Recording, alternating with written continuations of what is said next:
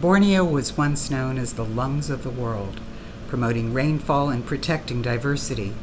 Now, towards the south of the island in Indonesia's central Kalimantan province, the peat areas are burning and emitting a toxic smoke, causing untold damage to the environment, wildlife, and human health.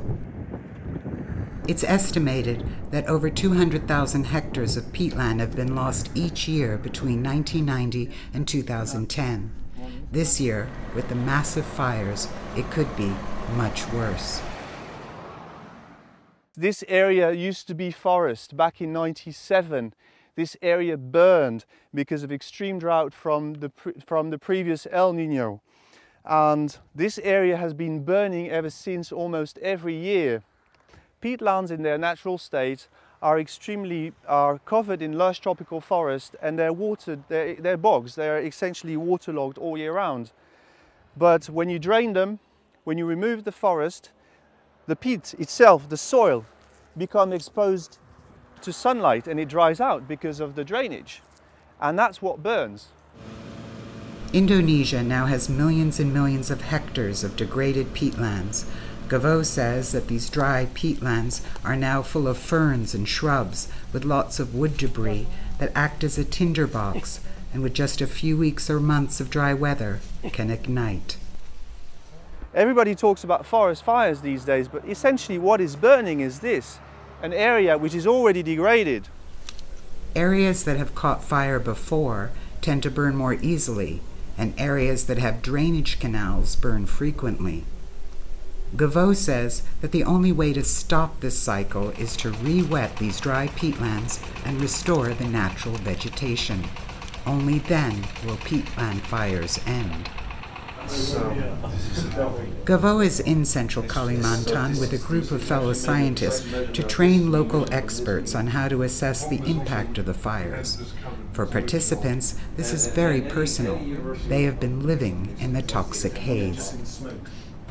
Banyak anak-anak terpapar oleh ISPA, jadi itu sangat merugikan dari segi kesehatan. Kemudian dari segi ekonomi, jelas itu mengganggu petani. Jadi mereka tidak bisa menghasilkan sayur, mayur, kemudian transportasi juga terhambat sehingga itu meningkatkan biaya angkut.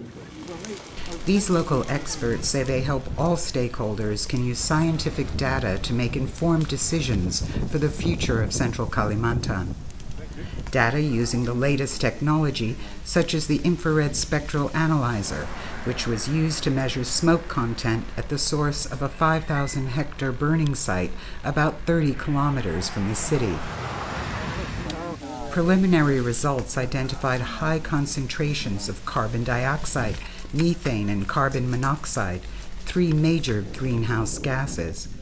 More worrying, ammonia and acids were also detected. In addition, the toxic haze is carrying minute particles that can enter the lungs. They too were measured.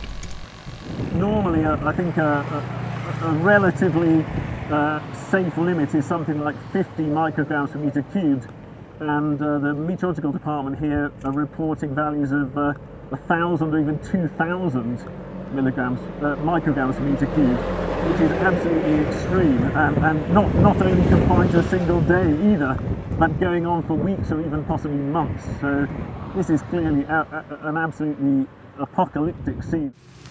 Landsat thermal imaging can pinpoint where the fires are coming from.